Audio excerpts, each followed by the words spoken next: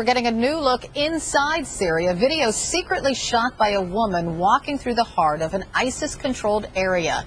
Jim Clancy has been looking through this footage. He joins us now. What did you see? It's a pretty candid view of what's going on inside Raqqa, Syria. Now, that's the so-called capital, if you will, of the Islamic Caliphate that's been set up by ISIS there. This is a city that fell under their control. They exert maximum control over that, forcing the women to wear traditional dress, very conservative dress. This is an area that has long been disputed.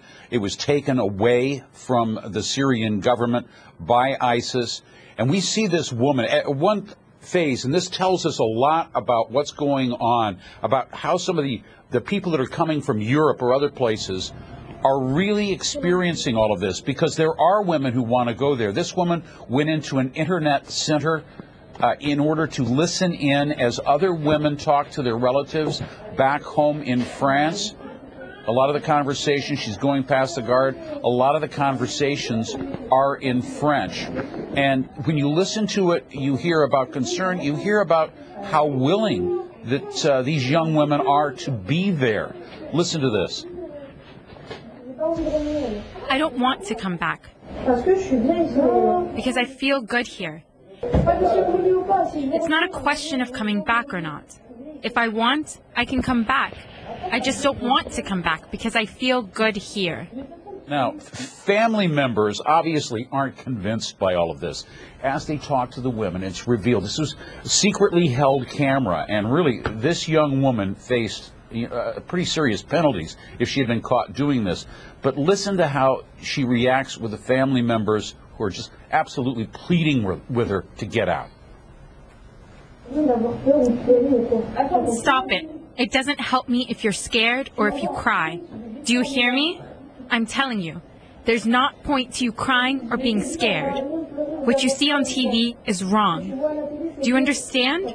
They're exaggerating everything on TV. They amplify everything, everything, everything. Now, that is the young woman that's talking there to her relatives back in France, describing why she feels safe there. These are young and enthusiastic women. Some of them were married to ISIS fighters and followed them over there. Some accompanied them. And others have gone there seeking marriage or seeking to take care of the many, many orphans that have been left by this brutal civil war that has gripped Syria for the past. We're getting a new look inside Syria. Video secretly shot by a woman walking through the heart of an ISIS-controlled area. Jim Clancy has been looking through this footage. He joins us now. What did you see? It's a pretty candid view of what's going on inside Raqqa, Syria. Now, that's the so-called capital, if you will, of the Islamic Caliphate that's been set up by ISIS there. This is a city that fell under their control. They exert maximum control over that, forcing the women to wear traditional dress, very conservative dress. This is an area that has long been disputed. It was taken away from the Syrian government by ISIS. And we see this woman at one phase, and this tells us a lot about what's going on, about how some of the people that are coming from Europe or other places are really experiencing all of this, because there are women who want to go there. This woman went into an internet center in order to listen in as other women talk to their relatives back home in France. A lot of the conversations, she's going past the guard, a lot of the conversations are in French. And when you listen to it, you hear about concern, you hear about how willing that these young women are to be there. Listen to this. I don't want to come back because I feel good here. It's not a question of coming back or not. If I want, I can come back. I just don't want to come back because I feel good here. Now, family members obviously aren't convinced by all of this. As they talk to the women, it's revealed this was a secretly held camera, and really this young woman faced pretty serious penalties if she had been caught doing this. But listen to how she reacts with the family members who are just absolutely pleading with her to get out. Stop it. It doesn't help me if you're scared or if you cry. Do you hear me?